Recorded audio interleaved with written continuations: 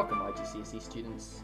Today we're looking at exercise 9.15, Venn diagrams and probability. So let's quickly work our way through this one. I'm just doing one example. This is one of the ones that you have. Of course, if you get stuck on any of the others, let me know. 35 students in a class. We've got 18 studying geography, 22 studying history, and 5 studying neither geography or history. And we've got to show this in a Venn diagram. So here's my Venn diagram. I'm going to have history here and geography here. Now I know straight away that there's 5 people that don't study either of those options. Miss D would be very upset about that. And we have 22 who study history, and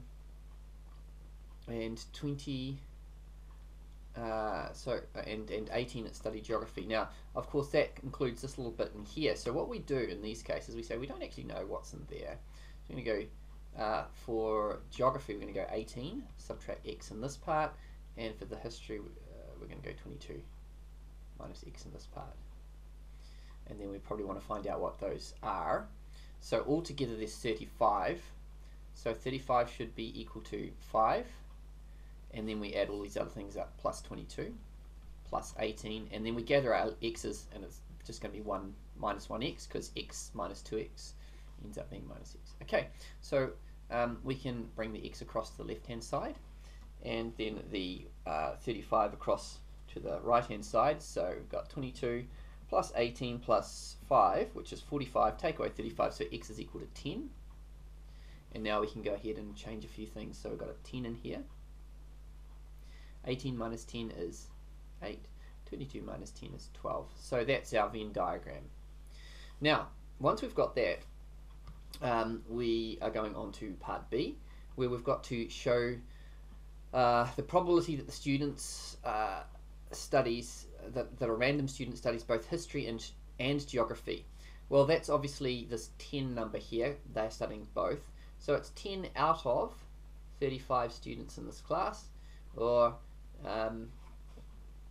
well, we could just leave it as, that's fine. That's 5 goes into both, so I guess we could say 2 sevens. Okay, now the second one here is part 2. We're trying to find the probability the student studies history but not geography. So that will be the 12 students that study history but not geography, and that's out of 35. So, can we simplify that at all? I don't think so. Okay, now C, the student who studies history is chosen at random. So now we're dealing with anyone in the history circle. So there's 22. They're chosen at random. Find the probability that this student studies geography. Well, you can see that the total is 22, so that's going to be our denominator. But out of that 22, the chance that one of them that you pick is also studying geography is 10, because 10 of them also study geography. So we can say, well, that's 5/11. And D, 2 students are chosen at random. Find the probability that only one of them studies history. Now, I'm assuming we're taking this from the whole class. So let's say that we pick the first one and they study history. So out of the 35, the chance that they study history is 22. Then, now we've only got 34 students to pick from, and we don't want somebody who studies history.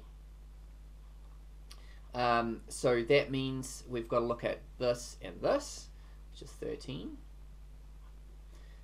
And now, I'm going to multiply this result by 2, because I could have picked the person who did study history as the second person. So there's 2 ways of getting this answer. So that's why I'm multiplying by 2, and that gives me, I don't know what it gives me, 22 over 35 times 13 over 34 times 2, and that gives me 286 over 595, or 0.481 to 3 significant figures. So that's a little bit of an intro into how to use Venn diagrams and solve probability questions. Alright, take care.